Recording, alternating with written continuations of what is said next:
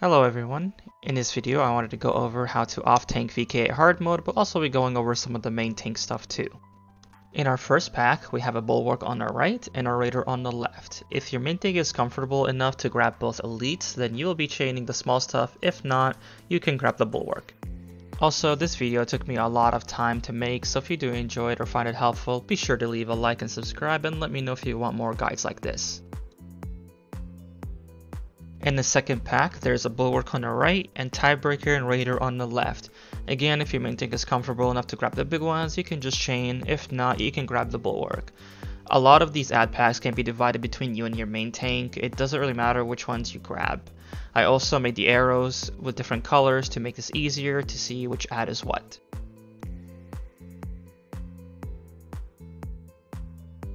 For the third pack, there's two Raiders, one on the left, one on the right, and they're in green. There's also a Tiebreaker behind the house. You can grab either the Raiders or the Tiebreaker, or you can grab them all, or your main tank can grab them all while you chain. In this run, the main tank was really comfortable in doing so, therefore I just helped them chain for the most part.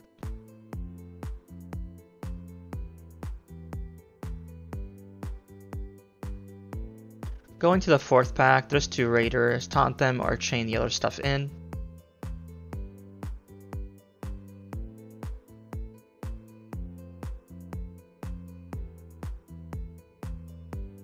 For the fifth one, there are two Bulwarks and one Tiebreaker far left on the cliff.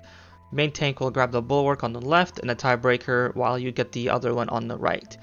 If you want it to take some damage, you can keep it near the mage, but make sure to start to pull it away because it will do its ability soon, making everything in that radius immune to all damage.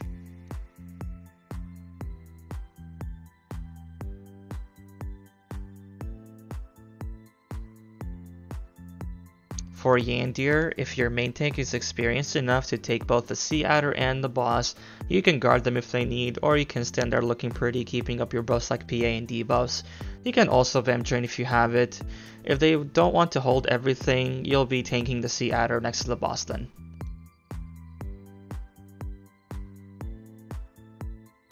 After Yandir, there's two Tiebreakers, one on the left, one on the right, and a Raider in the middle.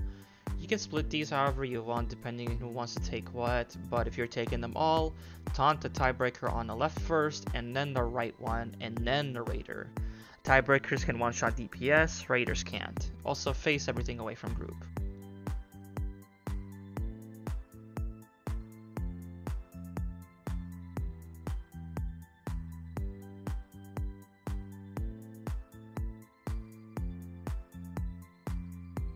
For the second pack, there's a Bulwark on the left and right, and there's also Shaman on the left.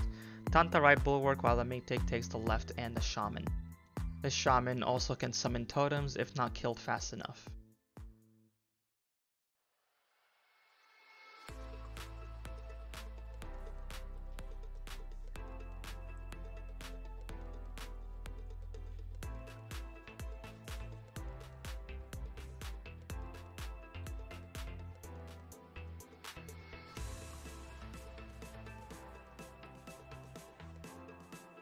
For the third pack, you will take the Bulwark and Shaman on the right, and the main tank will grab the left Tiebreaker and stack it close by.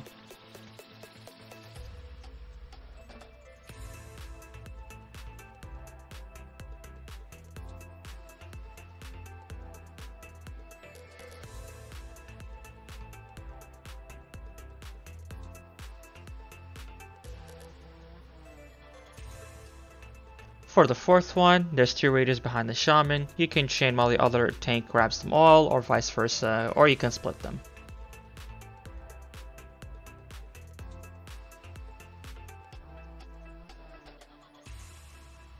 For Vroll, there are three ads. These will be spawning in the same location each time.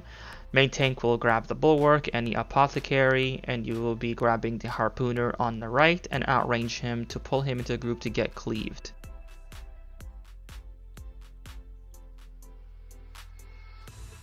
When you get the Storm Twin, the main tank can bash him if they don't need any help, but if not, you can be bashing it when it channels. At that point, you just wait for your group to kill. You can vamp drive in the meantime if you have it.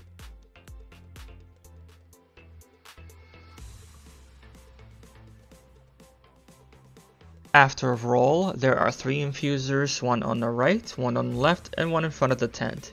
In this run, I grab the one on the right, and the other tank grab the one on the left first, and then the middle one. Then you guys will run into the tent and jump over this thing as you see. They should stack in front of the tent. Sometimes they don't cooperate, but just do your best.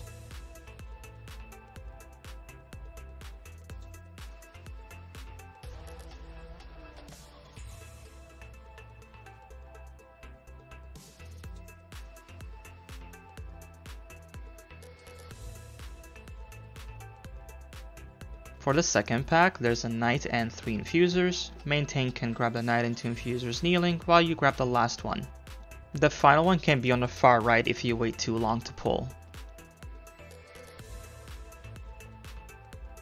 Once you have the final infuser, go behind the cart or to the left of it to stack it as you see here. Sometimes they will not cooperate, or even if you move like the slightest bit off course, they will just not come, so just do your best.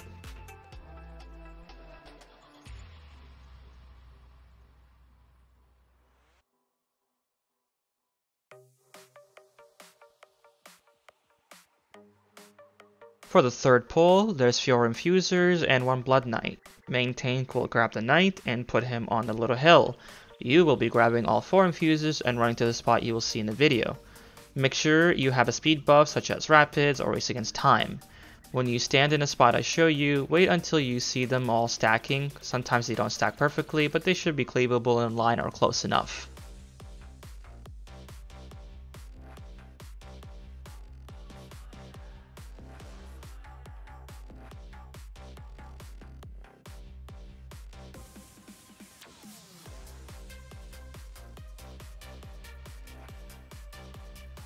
For the final pack, there is a bulwark on the left, Blood Knight in the back, near the Stormcaller, a Tidebreaker on the back right near the tree, a Raider on the right, and a Shaman on the left, but he'll come to where the cart is near the pink arrow.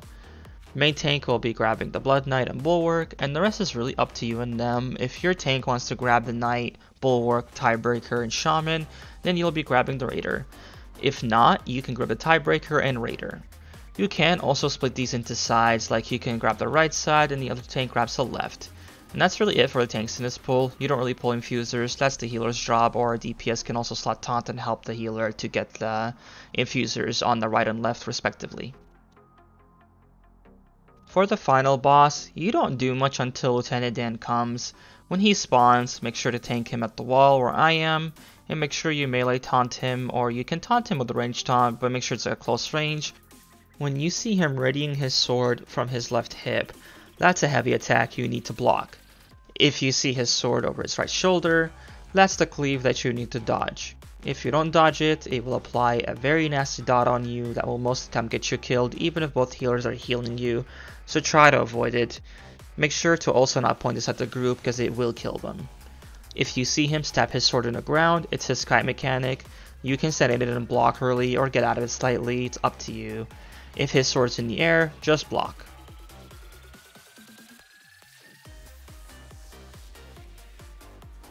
For Congo lines, like any other VKA you've been to, you'll be at the end of the line to trigger the lightning. This occurs at 90% and 80% of the boss's health.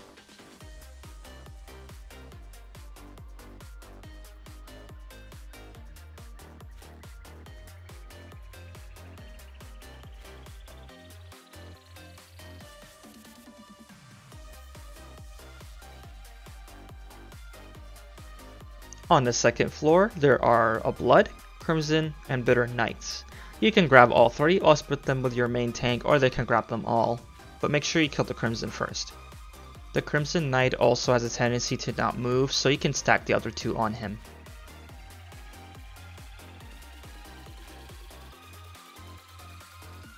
When the boss comes back, main tank will hold him in the center as shown, and you will be guarding the main tank and sitting nearby or behind them.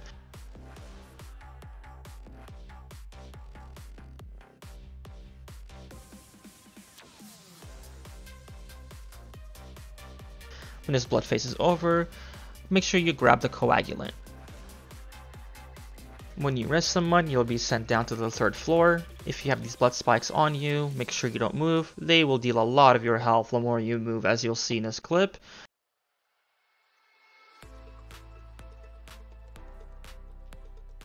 And also make sure to avoid the night projection, as that will kill you in one hit. After you do that, make sure you find the portal and come back to the 2nd floor. On the final floor, your job is to grab the torturers and keep the main tank guarded.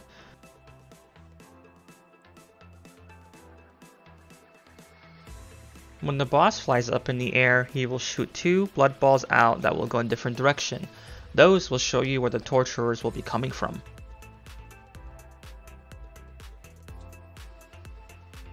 When you see the upper floor glow in red, that means they are going to be dropping soon and need to grab them fast.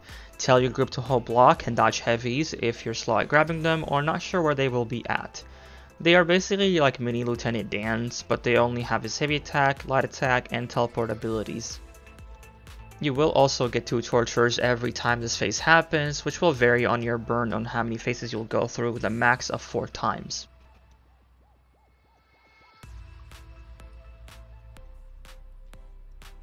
And that is all for this guide. If you have any questions, please feel free to post them in the comments. I hope you all have a good day.